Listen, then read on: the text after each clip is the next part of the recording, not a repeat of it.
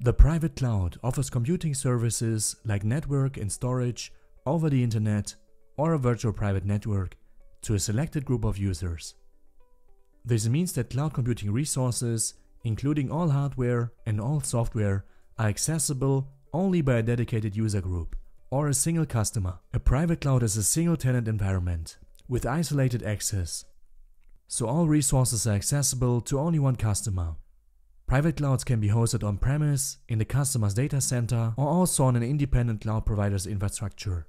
From an architecture point of view, private clouds are based on technologies including virtualization, enabling IT resources to be pooled into resource pools of computing, storage, memory, and networking capacity. Management software giving admin central control over the infrastructure and apps running on it. And automation of server provisioning and integrations, which would otherwise be performed manually. The main advantage of a private cloud is that there is no resource sharing with other customers. Private clouds are used by businesses requiring direct control over their environment due to unpredictable and dynamic computing needs and to meet security and regulatory compliance requirements.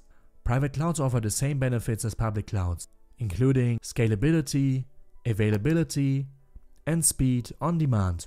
But in addition to that, they offer increased performance, since the resources are just used by one customer, and enhanced capabilities for customization. On the other hand, there are also some disadvantages that come with a private cloud deployment, including increased costs, since licensees and also hardware expenses are significantly higher than those for public clouds.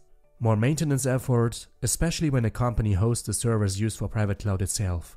And also the deployment is considered to be more time-consuming, as it requires many resources. In the end, the decision for deploying a private cloud really depends on the amount of money a company is willing to invest in the setup and operations, and the degree of customization and security needed. Thanks a lot for watching this video till the end. If you like this content, please subscribe to my channel to not miss any more videos. See you next time.